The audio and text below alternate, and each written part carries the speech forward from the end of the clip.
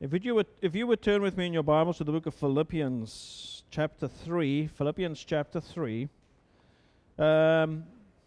It's our last Sunday of the year, and so what I want to talk to you about this morning and possibly next week is very basic and simple. Trust God. Don't look back. Press forward. Trust God. Don't look back. Press forward. Okay?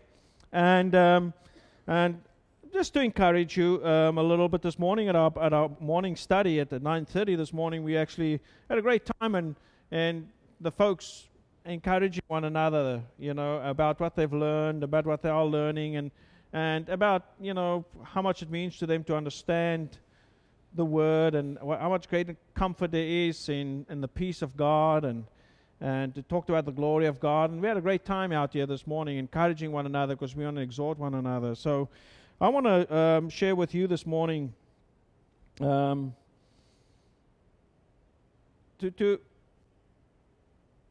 really just trust God, to believe Him, believe His Word, believe what He says.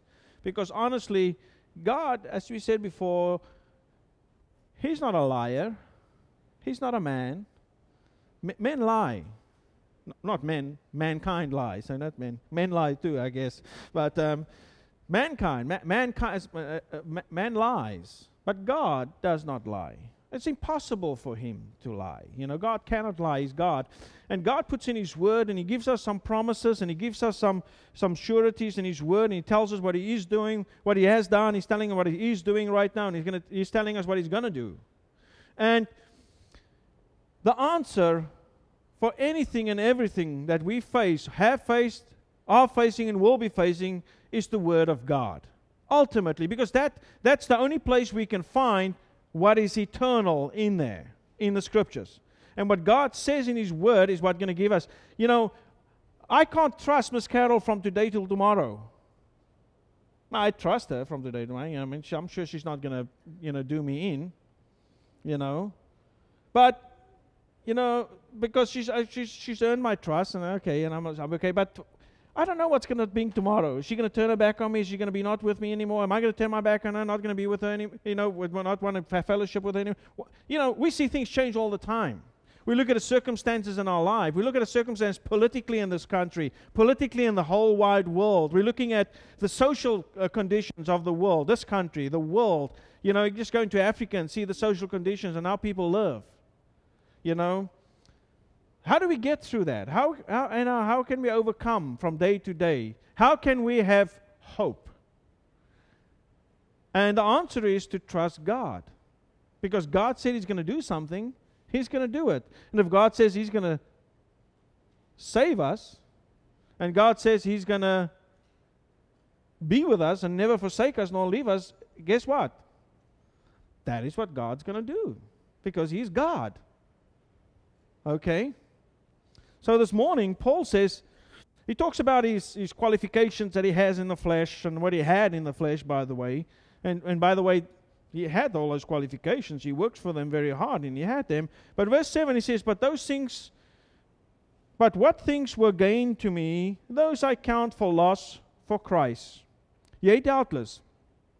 And I count all things but loss for the excellency of the knowledge of Christ Jesus my Lord, for whom I have suffered the loss of all things, do count them but dung, that I may win Christ, and be found in Him, not having mine own righteousness, which is of the law, but that which is through the faith of Christ, the righteousness which is of God by faith. So it's very clear that Paul's trust is by the faith of Christ. This is what God has accomplished for him in Christ Jesus. Verse 10 says, that I may know Him, and the power of His resurrection, and the fellowship of His sufferings, being made conformable unto His death, if by any means I might attain unto the resurrection of the dead, not as though I have already attained, either were already perfect, but I follow after, if that which I may apprehend, that for which also I am apprehended of Christ Jesus.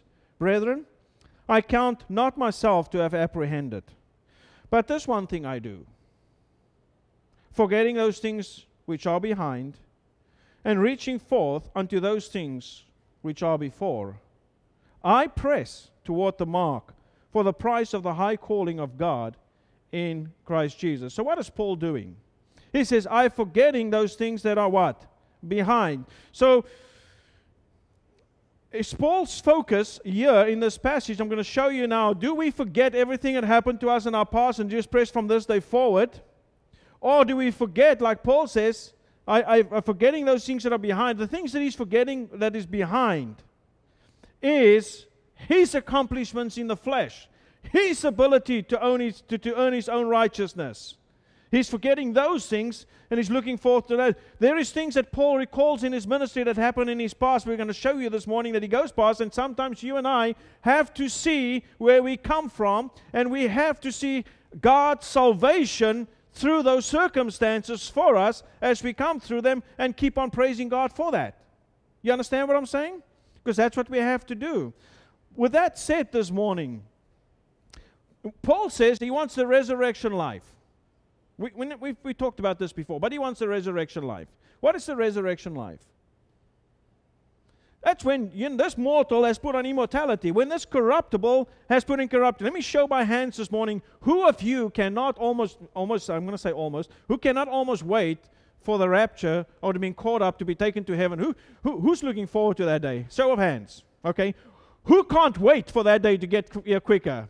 We all want to get there, right? We all want that life now. Why? Because we sang that there will be no more sorrow, no more sighing. There will be no more of this flesh, of this mortal, and of this corruptible there, because it's going to be perfect, right?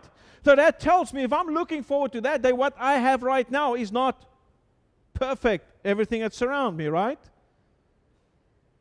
So Paul says, but I can't wait. In this passage, he says, I can't wait.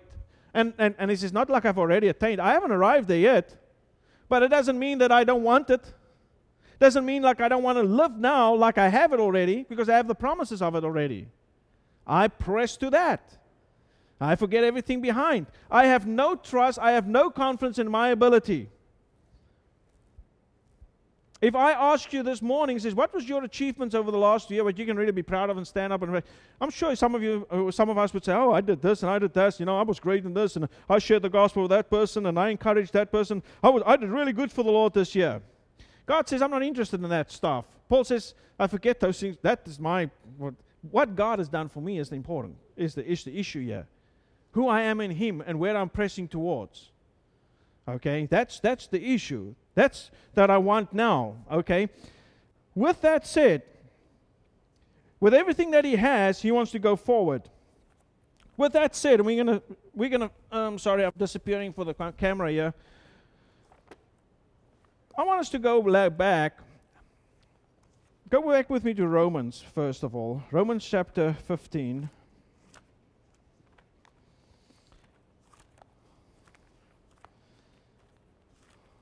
Romans chapter 15.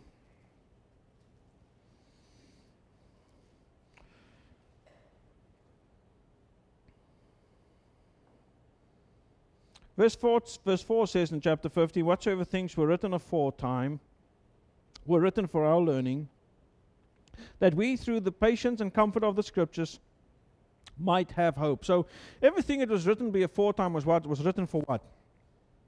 For our learning. Does that mean I can go to some place back in time past and read something there and learn something there? Be comforted by something there, by strengthening by something like back there, that I can have hope, that brings me hope. Because let me tell you something, the same God, listen to me, the same God that is dealing with us today and is giving our salvation today and keeping us secure today and it's with us today is the same God that dealt with the nation of Israel in time past. Maybe He dealt with them differently in time past, but His promises were still true in those days, and they had to trust Him for that. And they had to also, when He says to them, go forward, they had to go forward and not look back and not have their focus and their concentration and control on what is behind, but they have to go what? Forward. And so this morning, I'd like to read to you, which I think it's pretty a lengthy passage, but I think it's something you can be encouraged by. I think it's something that you can be comforted by. I think it's something that you can have hope by. It's Exodus, the book of Exodus. Now we know, when we do Bible study, and we study our script by the Bible, and we read the Bible, and we want to understand things, we ask ourselves, when was it written? So the book of Exodus, Zechariah, was that written in time past, but now or ages to come? You with me? Time past, that's right. It was written in time past, the book of Exodus. In time past, there was a middle wall of petitioning up, and God was mainly dealing with the nation of Israel. So when I read Exodus chapter 14, He's not writing about me as a Gentile. He's not writing about the body of Christ, okay?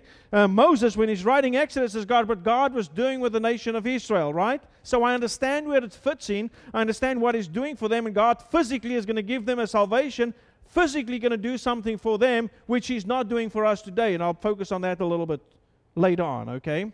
But that was how God was dealing under here, right back in time past. In Exodus chapter 14, if you will, I'm going to read the whole passage, so bear with me. Maybe stop here and there and what have you. And be encouraged. You know, part of the public ministry is the reading of the Scriptures. So bear with me. And if you say, Des, I'd rather have you preaching than read the Bible to me. I can read the Bible at home. Shame on you. I thought I have a nice reading voice that you'd like that, you know. Now, Exodus chapter 14. And we're going to see something here with God's telling the nation of Israel. By the way, where is Israel right now? Israel is in Egypt. How did they end up in Egypt? How many years were they in Egypt?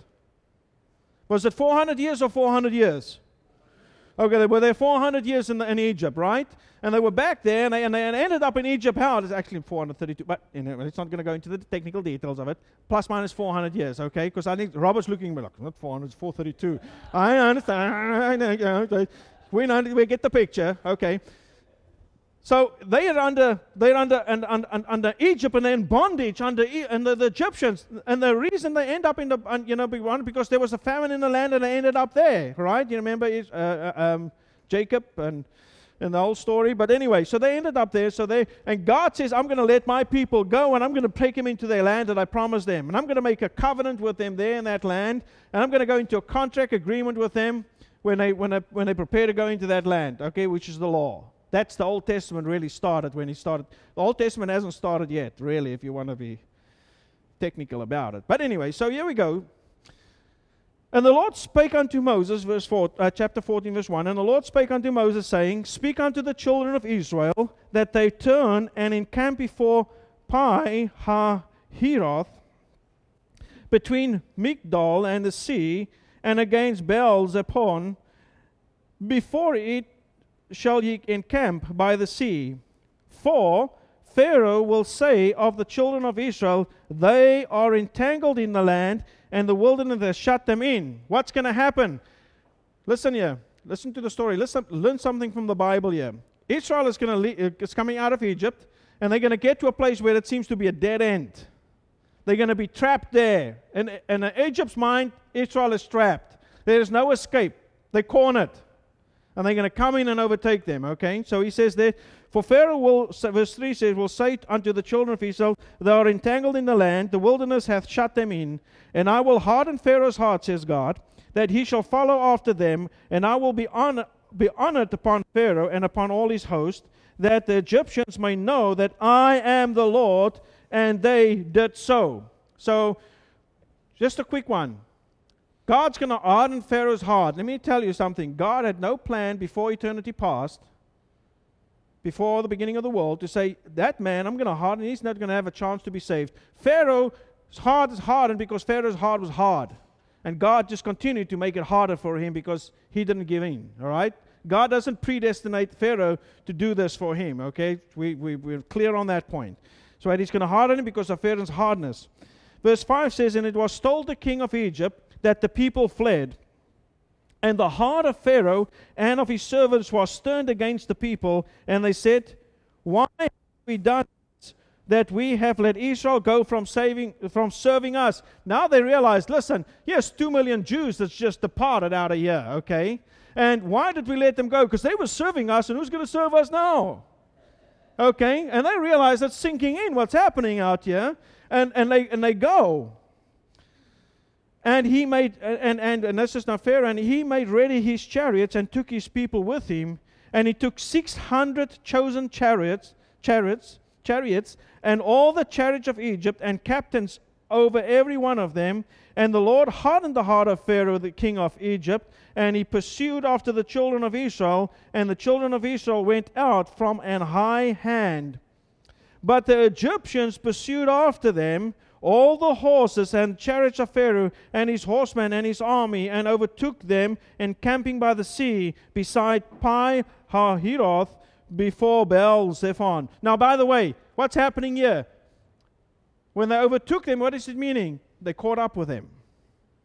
Okay.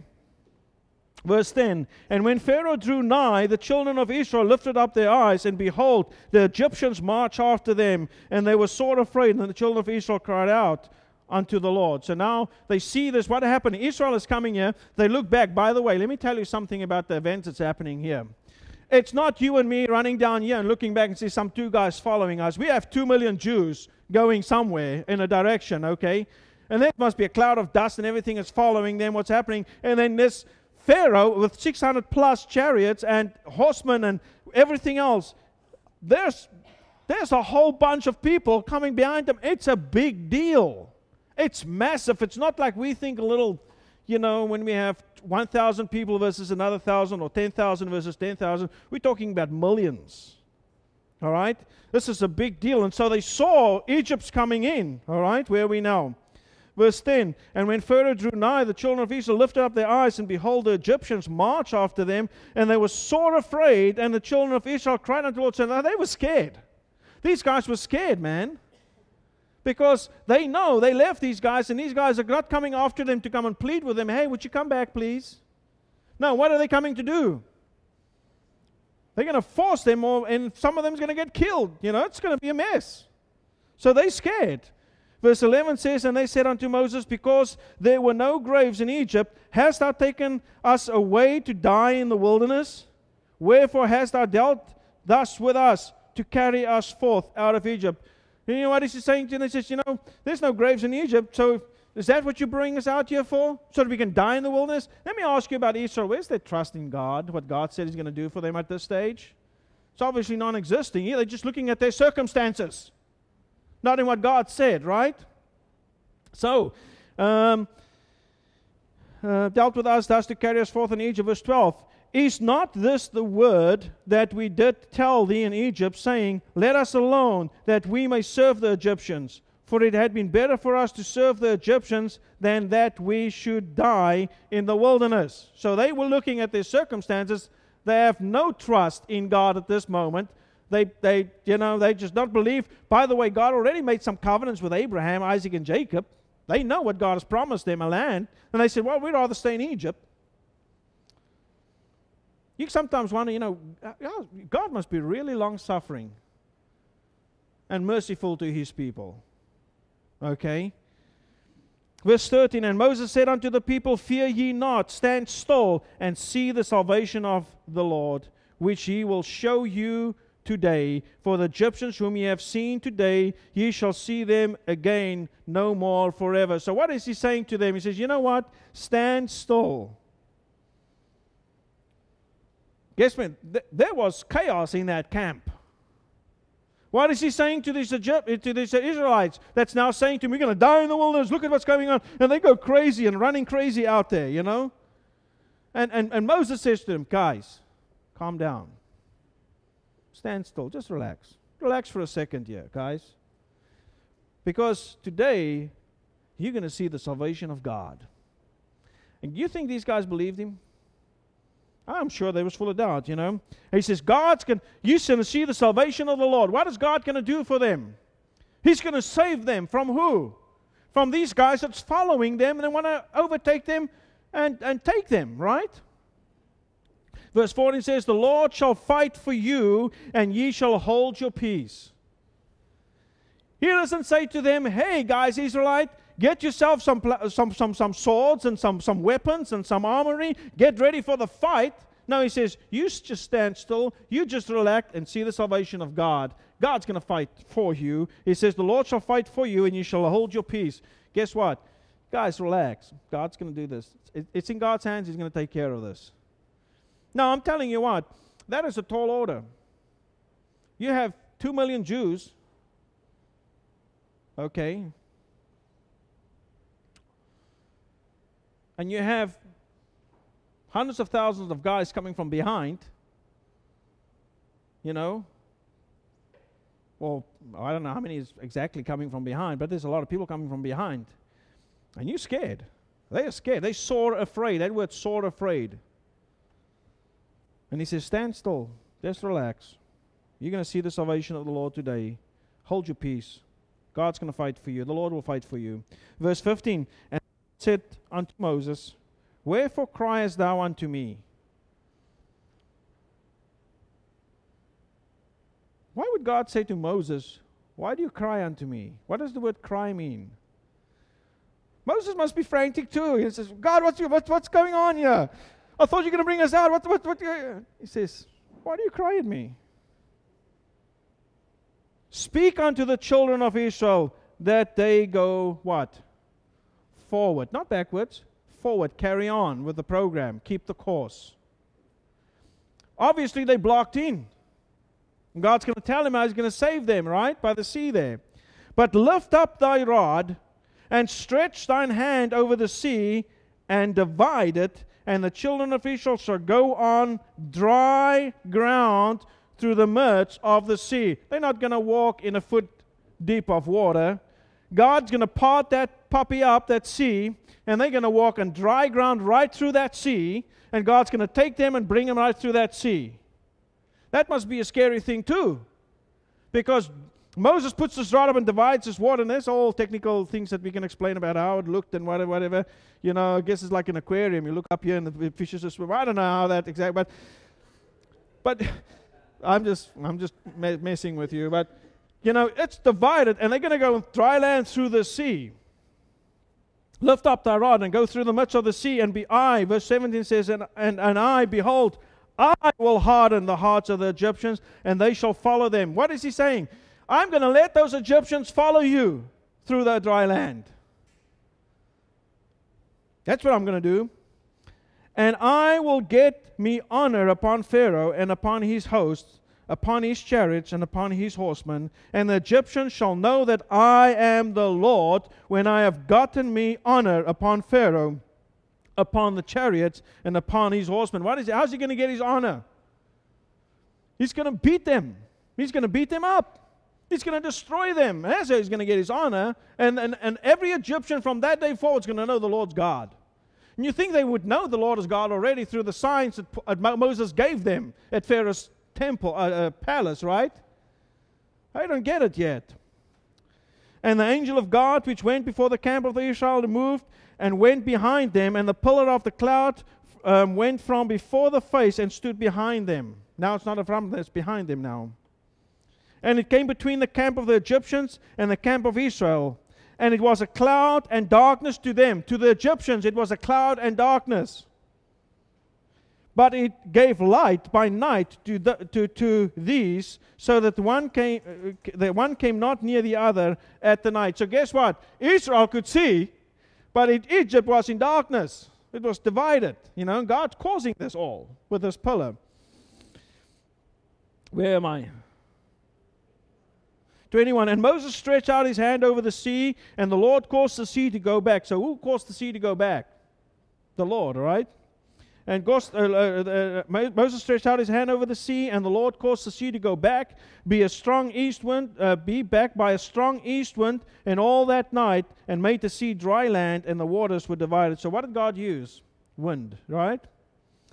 And the children of Israel went into the midst of the sea and upon the dry ground, and the waters were a wall unto them on their right hand and on their left. So you can imagine this, you know, this is dry, this is God working here, and obviously, and it's dry land they're going through, and God causes this, and they went in the midst of the sea. That tells me in their mind, where were Israel going when they went through that sea and they were in the midst of the sea? Where were they? In the midst of the sea. They didn't consider themselves on land. They were in the midst of the sea on dry land, but they were in the midst of the sea. Okay. dry land, and the waters were a wall unto their right hand, unto their left. And the Egyptians pursued and went in after them to the midst of the sea, even all Pharaoh's horses, his chariots, and his horsemen. And it came to pass that in the morning watch the Lord looked unto the host of the Egyptians through the pillar of the fire and of the cloud, and troubled the host of the Egyptians, and took off their chariot wheels, that they drave them heavily, so that the Egyptians said, Let us flee from the face of Israel, for the Lord fighteth for them against the Egyptians. He hasn't destroyed them yet. They're in the midst of the sea, and they're going on dry land, and what God is causing is the chariot's wheels to fall off, so the horses can't pull these chariots. Now they're struggling. He says, wow, God's doing something here, you know. We need to get out of here. But guess what? It's too late. It is too late for them to get out of there. And they drave them in heavenly, so the Egyptians said, verse 25, Let us flee from the face of Israel, for the Lord fighteth for them. This Egyptians knew something, that God was fighting for Israel. Who? The Lord was, right? And the Lord said unto Moses, Stretch out thine hand over the sea, because they are now through. By the way, this didn't take place in an hour. You imagine 2 million people having to pass through that sea. It doesn't take an hour to walk through there. It's a process of a day or whatever, you know, they're going to go through there. So this is, in our minds, it's like it just happens. But these are days, this is stuff, it's a big ordeal that's going on here. And the Lord said unto Moses, verse 26, Stretch out thine hand over the sea, and the waters may come again upon the Egyptians, upon the chariots, and upon the horsemen. And Moses stretched forth his hand over the sea, and the sea returned to its strength. When the morning appeared, and the Egyptians fled against it, and the Lord overthrew the Egyptians in the midst of the sea.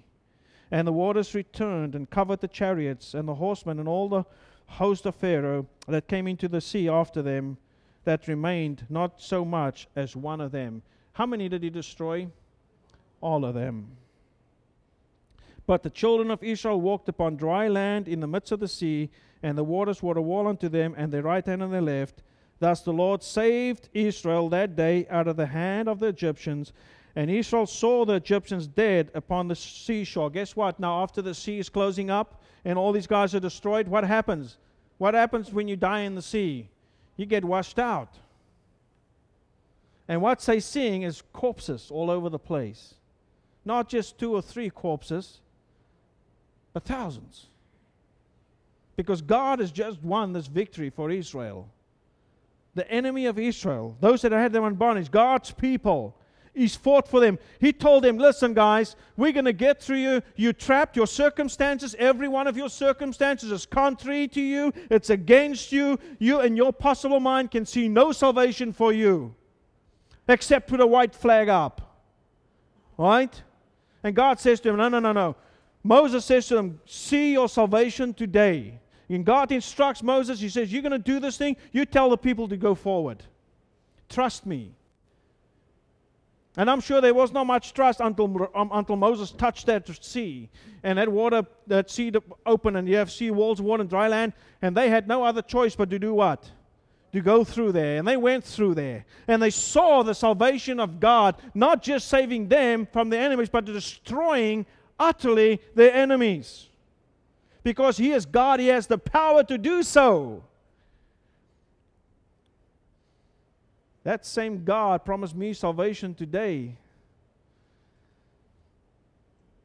And He has accomplished that salvation for me. The same God that held up the waters by His strength and took the strength from the sea and gave the strength back to the sea when He destroyed those Egyptians is the same God that holds the waters, that brings what can destroy me, sin. Typology here, but we don't like to do that always, but it's the God that saved Israel. There's a God that gave me salvation. Now, I don't have the same salvation today than them. But let's go read quickly there. Verse 30 says, Thus the Lord saved Israel that day out of the hand of the Egyptians. And Israel saw the Egyptians dead upon the seashore. And Israel saw that great work. Now, I like that 2 words there, great work. Israel saw that great work which the Lord did upon the Egyptians, and the people feared the Lord and believed the Lord and His servants Moses. You know what Israel did? They go through this land, and by the way, by now they should have said, wow, look at this. This is a great work that God's doing. God gets them back, and then He just destroys the enemies of Egypt too, of Israel too. Then they watch out and they see this great work that God did, and they said, wow, what a great God. Look, we saw the salvation of God. We saw the great work. By the way, the Jews live by sight. All right? And so they saw that, and they said, wow, what a great God. And they believed the Lord and His servant Moses. Because they did what God told them to do. They went ahead and went through that, and God saved them, right? Now, God's not going to do the same for you and me today. We're not going to get that physical intervention of God that He did for Israel in time past.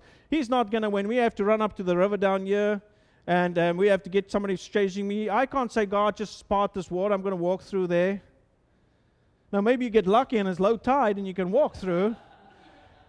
And if you want to, you can tell people, hey, God saved me. No, that's just part of the tide. You were lucky at the right time. You just got lucky and you got there, It's funny how people sometimes, they give glory to God, but how God do that for them? It's like crazy. But anyway, so God is not going to do that for you today. God deals with us not by faith. Okay? And then the point I wanted to bring to you is Exodus chapter 14, verse 15. And the Lord said unto Moses, wherefore criest thou unto me? Speak unto the children of Israel that they go what? Forward. Paul says, I press toward the mark. There's a course for them to go. They need to get out of Egypt. They need to get out of that land. They need to cross the sea to get to that side so that they can be where they need to be, get the course, right? And God says, go forward. He doesn't tell them to look back and be taken over by your fear and fright. He says, go forward, I'm going to give you salvation. Paul says, I press towards the mark. What I thought was my salvation in time past, and Paul's time past, what he thought was his salvation was his accomplishment as a Pharisee, was his accomplishment as a Hebrew of the Hebrews, as the tribe of Benjamin, and as everything and his zeal concerning the law, blameless. He thought that was his salvation. He said, I don't look at that stuff, at my accomplishments. I'm looking at what I'm going to press toward the mark of God, the high calling of God. I'm going to look forward. I'm going to press forward. God says to Israel, don't look back there. You were servants there. You were under bondage of sin there. Guess what was Paul when he was a Pharisee of the Pharisees and a Hebrew of the Hebrews, when he was of the tribe of Benjamin? What was Paul's condition? Ignorant in sin, under the bondage of sin. Now he's no longer under the bondage of sin. He has got the true liberty that's in Christ Jesus, and he doesn't have to live in that ability of his flesh. He lives in the ability by the faith of the Son of God now. And with that, he can press forward. Israel had the promises. They were bondage, and they weren't servants, and God released them from that and freed them from that and says, now go forward. I'm going to give you your own land, your own liberty. Just trust me. By the way, how long did Israel's trust last in God after they got through that and they saw the salvation and believed God and praised Him for that? Not long.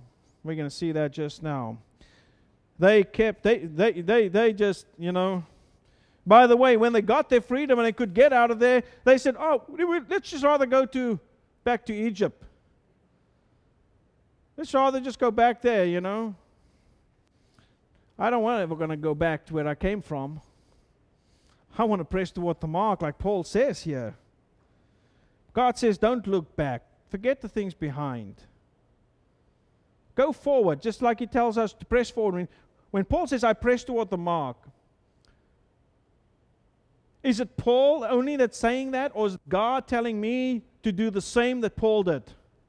To press toward that mark, to go forward. That's where I need to be. To press forward. I need to press toward that resurrected life. That's what I need to focus on. Not to look behind me. Paul says, and go back with me to Philippians chapter 3 there. In Philippians chapter 3, he says, verse 13 says, brethren, I count not myself to have apprehended, but there's one thing I do, forgetting those things which are behind. This is something I have to do. And what I do is I forget the things that are behind. What's the things? My abilities, what I had before. I forget those things that are behind. And what do? And I reach forth unto those things that are before. I want to go forward. Because that's what God wants for me, and that's what God wants for you and I today. How many of us live in the past? How many of us listen in our abilities, what we've done, and glory and bask in that? I was so and so, and I was there and there, and I did this and I did this. You know what? God says, so what? Who cares? What's important is what's lying ahead of you in eternity.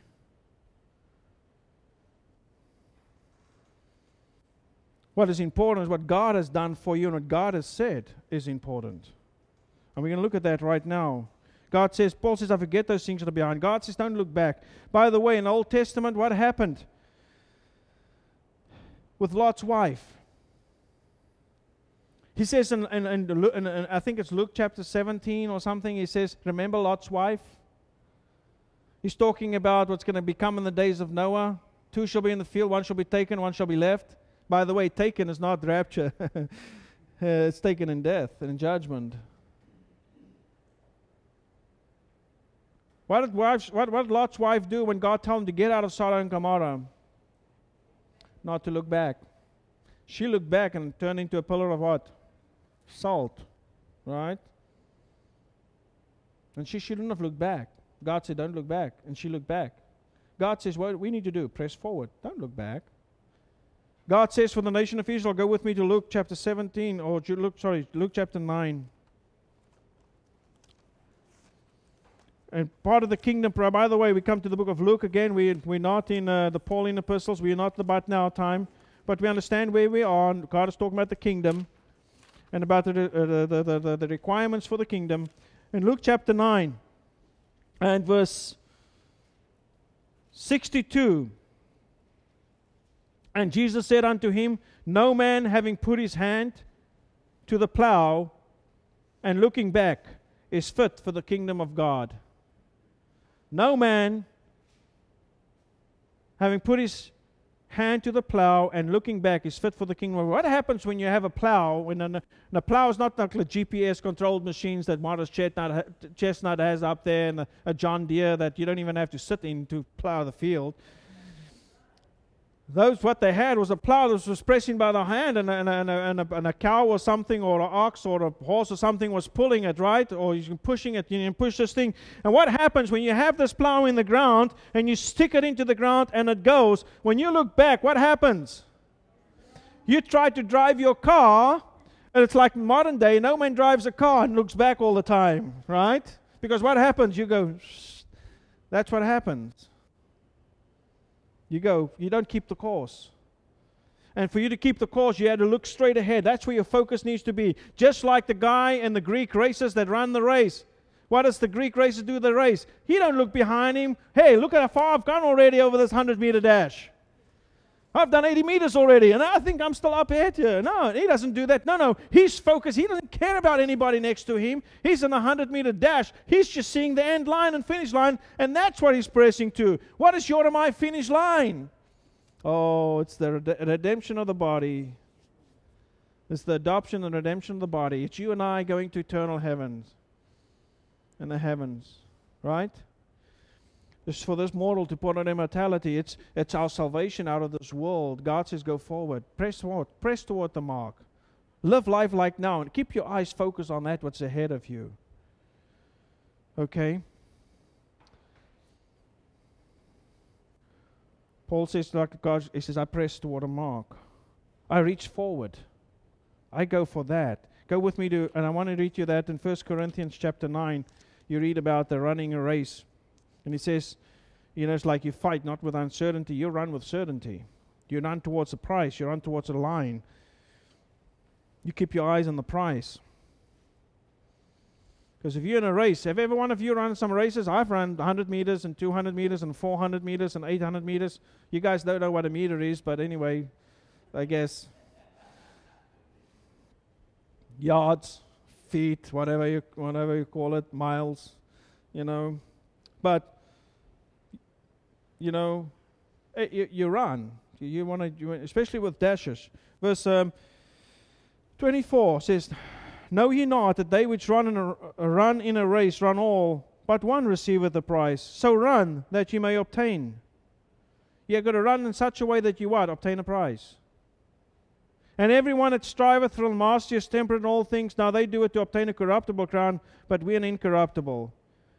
I therefore so run, not as uncertainty. So fight I, not as one that beateth the air, but I keep under my body and bring it into subjection, lest by any means when I have preached to others, I myself be a castaway. That word cast away doesn't mean God says, I don't need you, go away. That cast away, when he means this, is I'm unapproved. 2 Timothy 2:50, study to show thyself approved unto God, a workman that needeth not to be ashamed. You are usable for the work of the ministry. But what do you need to do? You need to keep your eye on the prize. You need to keep pressing forward. Okay? Israel's history and time past through the Old Testament, when God went into a covenant relationship and deal with them, Israel forgot what God did for them. They lived in their flesh as a nation just to please themselves. They live in idolatry and they get subject to the nations of the world. They didn't look forward to what God was doing, and they forgot to look back. Now here it is. We have to look back. Sometime, and that says my focus, when Paul says, forgetting that is behind, he says my abilities to please God. I forget that I think is pleasing God. My abilities in my flesh, I put that behind me. But Paul never forgot the fact that God, by His grace, saved him that day as Saul of Tarsus on the way to Damascus, and God saved him by His grace. He never forgets that. He rehearses that with folks all the time. Israel had to rehearse how God saved her in Egypt, when He came out of Egypt, and how God get her through the dry land, through the sea. She forgot about that. And why do we have to look back in that sense? Because we are thankful. It's going to make us thankful for what God did for us. That's going to help us keep course to what's lying ahead of us. You understand what I'm saying? How many of you this year have gone through some trials and tribulations of your own? Now, you don't have to show your hands. Or are going through them right now. But who's gone through some very difficult time and you could not see the light of day as you went through it? It looked all glimpsy and dark and you're not going to get through this. But you place your trust in God. You trust God and you get through that. And when you look back, you now can say, wow, that wasn't so bad. Look what God did for me here. Look how He strengthened me. I did it actually. I could get through that. Not because of my ability, not because of who I am, not because of what I've done, but because of what Christ has done for me, because of what God is doing in me and what His Word promises me. I got through that. Thank you, Lord, that you help me to keep course, because I can see what you've done there in the past and you're going to do for me today and you will do for me in the day. That's how I keep course. You're not going to leave me nor forsake me. I'm going to keep the course. But you know what? Israel did not. Remember that last verse? Go with me to Exodus chapter 14, if you will. In Exodus chapter 14, verse 31, it says, and Israel saw the great work which the Lord did upon the Egyptians, and the people feared the Lord and believed the Lord and His servant Moses. So, they believed God there, but that didn't last for long. Go with me to the book of Psalms. The book of Psalms. In the book of Psalms, a couple of Psalms there that I want to read to you, but Psalm 78, let's start at 78 there.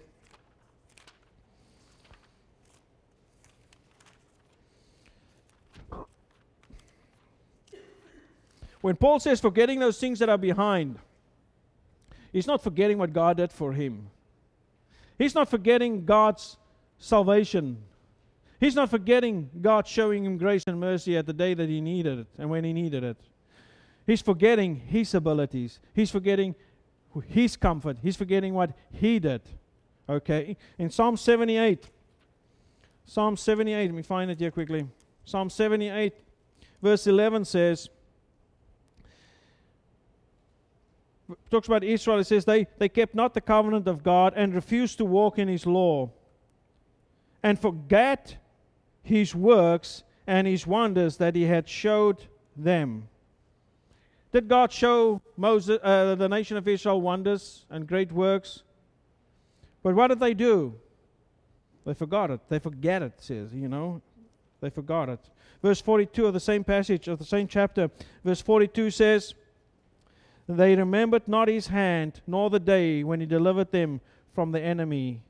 Verse 43, how he had wrought his signs in Egypt and his wonders in the field of Zoan. You know what they forgot? That day that they believed the Lord, they saw the salvation of God. God did give them salvation. God saved them, and what did they do? They forgot about it.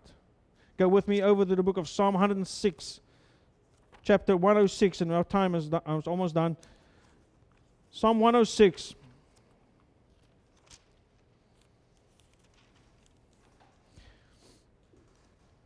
I was reading through this week, and I was reading through Exodus this week, and I was reading through that passage where Egypt was coming down, and I'm like, they believed God. Here God gave them this great salvation. I'm talking about millions of people going through a dry sea and keeping it up, and then destroying the enemy who's going to kill them. What else to believe? And how can you forget something like that? But it's easy, because the focus is I now, to forget what God did. Chapter 106, if you will, verse 12 and 13. Then believed they his words, and they sang his praise. They soon forget his works. They waited not for his counsel. You see that two verses? I encourage you to read the whole chapter, but verse 21. They forget God, their Savior, when he had done great signs in Egypt, wondrous works in the land of Ham, and terrible things by the Red Sea. What did Israel do about that? They forgot it. I want to say to you that you and I should never forget. I think the Galatians, we're studying through the book of Galatians right now. I think Galatians forgot their salvation that God gave them and how they got that salvation, and they started focusing on their own abilities and their strength. That Paul says, those things that I gain, they went back to those things that Paul is forgetting and pressing towards. They went back into the serving of the law and stuff like that. In the book of Galatians. They forgot it too. But go with me to 1 Timothy chapter 1. And I'm going to close off here, and I'm going to build and leave some space for me to pressing for the next week, the things that we want to talk about. But 1 Timothy, I hope you guys get encouraged by some of this that you're hearing here this morning about looking at the nation of Israel, and the God of Israel is the same God as our God.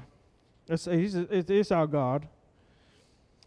1 Timothy chapter 1, verse 12. This thing Paul didn't forget. What he forgot behind him, what his abilities was, what he did. But he didn't forget this thing. He never forgot this. Verse 12 says, and I thank Christ Jesus our Lord, who hath enabled me, for he counted me faithful, putting me into the ministry, who was before a blasphemer and a persecutor and injurious, but I obtained mercy. Because when he was a blasphemer, and when he was a persecutor, and when he was injurious, when he was ignorant, what was he? A Hebrew of the Hebrews, of the tribe of Benjamin, a Pharisee, concerning the zeal of the law, blameless. But in it, that's things that you forget behind, that he was a blasphemer and a persecutor. That's what he was at that time. So that's his ability. He's thinking he's doing God's service, but he wasn't doing God's service. He was ignorant of what God was doing. But I obtained mercy because I did it ignorant in unbelief, and the grace of our Lord was exceeding abundant with faith and love, which is in Christ Jesus. This is a faithful saying, worthy of all acceptation. Christ Jesus came to the world to save sinners, of whom I'm chief. Howbeit for this cause I have obtained mercy, that in me first Jesus Christ might show forth all long suffering, for a pattern to them which should hereafter believe on him to life everlasting.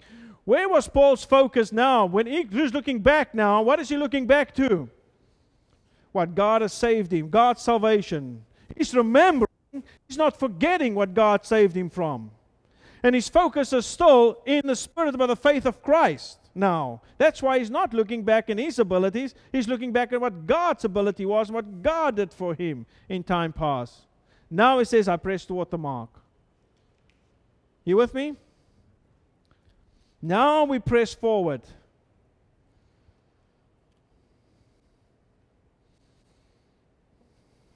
It's easy to boast in what we do.